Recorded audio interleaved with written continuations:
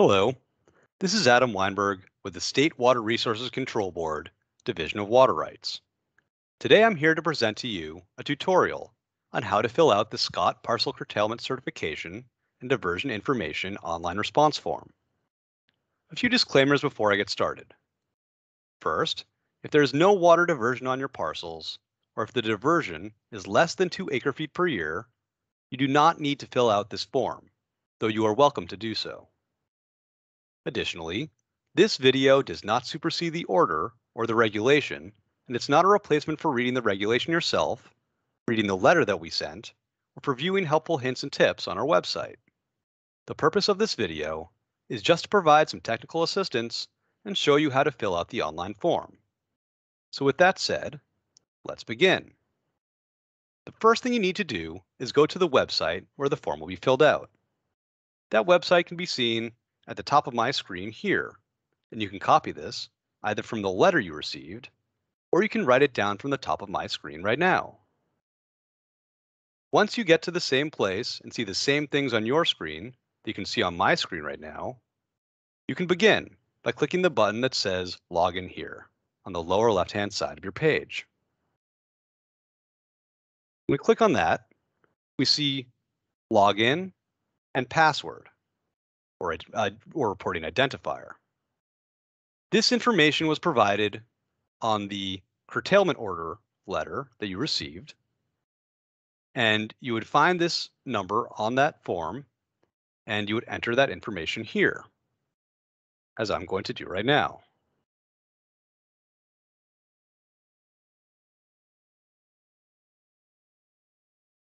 That is my login ID, and then I'm going to put in my password.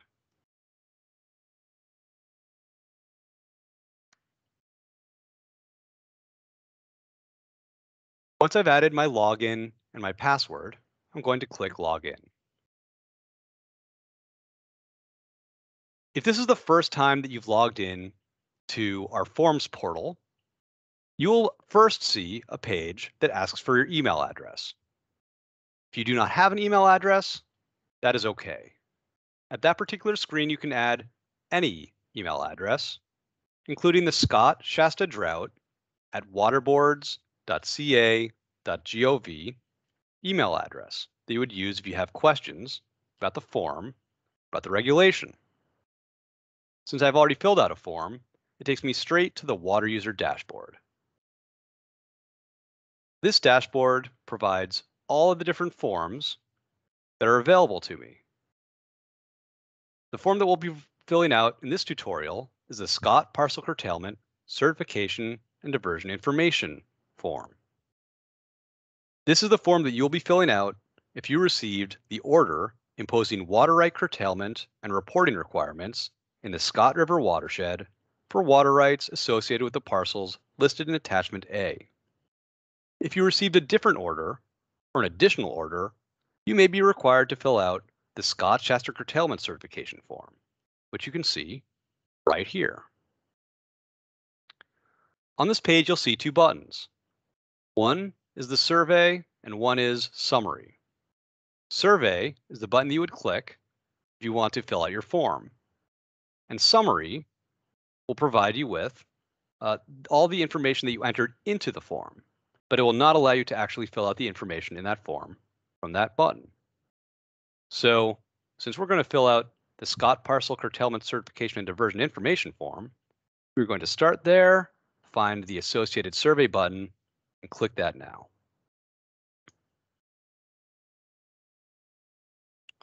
This brings us to the introduction. This has some important information in it that you will want to read before you begin filling out your form. For the sake of brevity, I'm not going to read this to you now. Once you have finished reading this information, you'll click Next to go on to the next page of your form. This is the contact information page. This information here is necessary so we can contact you if we have any questions about the information that you entered into your form. On this page, you may be able to see through this video that there's little red stars next to name and best contact information. This indicates that you must fill out information here, or else when you try to click Next to get to the next page, you'll get an error message and you won't be able to get to the next page. So I've entered my name, my email address. You can also add a phone number. And again, if you don't have an email address at this stage, that's okay. You can just provide a phone number here. Then we'll press next. One thing I'd like you to notice is there's both a previous button and a next button. The previous button would allow you to get back to the previous page, and next would allow you to advance to the next page. Anytime you press next or previous, it will save the information that you've entered onto this page of the form. If you close your browser for some reason, without clicking previous or next, information that you entered onto this form may not be saved. So now we'll press next. This brings us to the type of water right and use information page. Here you'll see that there are 3 different checkboxes, and that we need to select any that apply to our situation. For the sake of this tutorial, I'm going to fill out this form assuming that I have a well on a parcel that was listed on Appendix A of the order that I received. So I will select this first box. It says under this first box that if I have a well, I need to fill out additional pages of the form, including information regarding groundwater diversion and use, and the curtailment certification form on the following pages. The other 2 boxes do not apply to me, so I'll leave them unchecked, but you should read these to make sure whether they do or do not apply to you. Having selected the box here for myself, I'm going to click Next to go to the next page. This brings us to the curtailment certification page. Here we have to select which of the following boxes here applies to our situation. We've got 3 options. Either we can certify that all diversion has ceased in accordance with the curtailment order, or there's the next checkbox where we say that we're continuing to divert under one of the exceptions to the regulation. We will provide the associated certification. That's filling out one of the other forms, or we can certify that we're continuing to divert under a different right that's not subject to curtailment. If we select this option, we then have to fill out information in this box here to specify which water rights we're continuing to divert under. But you can leave this blank if you don't pick option 3. So I am going to say that I'm continuing to divert water for minimum health and safety needs. And then I'll scroll down. This next question here says, if you are continuing to divert under one of the exceptions to the regulation, you need to tell us which of the exceptions you're continuing to divert under. Since I'm continuing to divert water for minimum human health and safety needs, I'm going to select this box. This last question here says, if there's any alternate sources of water being used on your parcels, please say so here. If you do not have any alternate sources of water, leave that blank, and then click Next.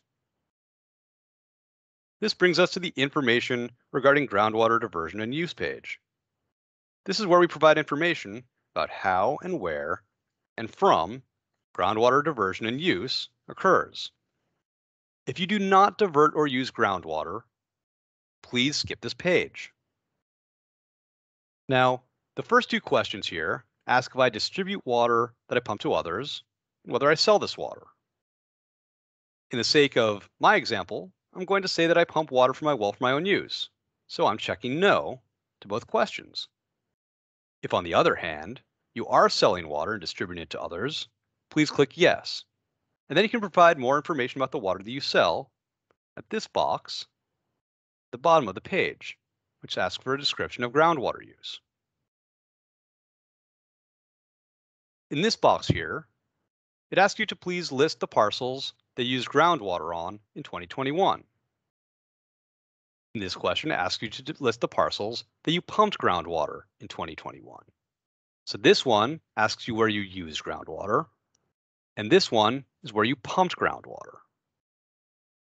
And this last one, as I mentioned before, asks you to provide a description of your groundwater use, such as I have pumped groundwater on my parcel for my family's domestic uses.